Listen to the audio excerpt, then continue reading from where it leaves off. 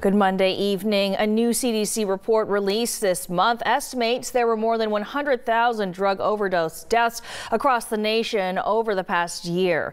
That's an increase of nearly 30% from the previous year. And this problem also taking place here in Kern County, with local law enforcement agencies saying they are already seeing more overdoses this year than before. 23 ABC's Brianna Willis joining us now in the Live Center with more about why officials say fentanyl may be the main contributing factor. Brianna. Yeah, Keely, take a look at this map behind me. This is from the CDC, and it shows the predicted 12-month change in overdose deaths over 1 year. Now, some of the highest states, as you can see right here, that saw a change: West Virginia with 62.2% increase. Another state that saw a large increase was Kentucky with 54.5% increase. But of course, that problem is also taking place right here in California. And in California, what we're seeing is that in 2020, there were nearly 7,000 drug overdose deaths. And by 2021, here in April, 10,000 overdose deaths. That was a 47.8% change. That problem is also taking place right here in Kern County. And as the CDC reported, the highest opioid they're seeing in these deaths is fentanyl. So there has been more seizures of fentanyl in 2021 versus previous years. Whether it's a pill, powder, or comes in the form of candy or eye drops, fentanyl is a powerful drug that can kill you in any form. The issue with fentanyl, of course, is that rarely do we see fentanyl in its true form. Sergeant Pear with the Bakersfield Police Department says oftentimes people don't even know they're taking fentanyl. It's either in non-pharmaceutical pills, so fake Vicodin, fake Oxycontin.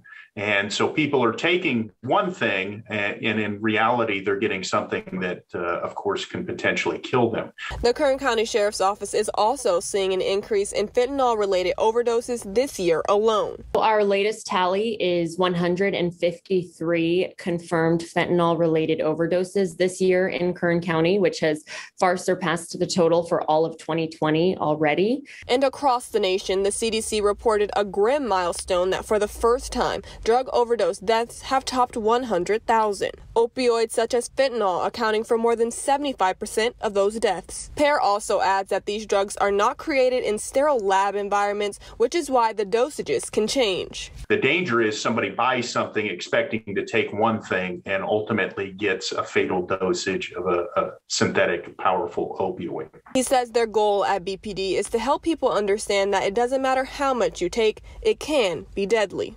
And if we can change just a couple of people and have them consider that before they take it, that's ultimately a success, because we're saving lives.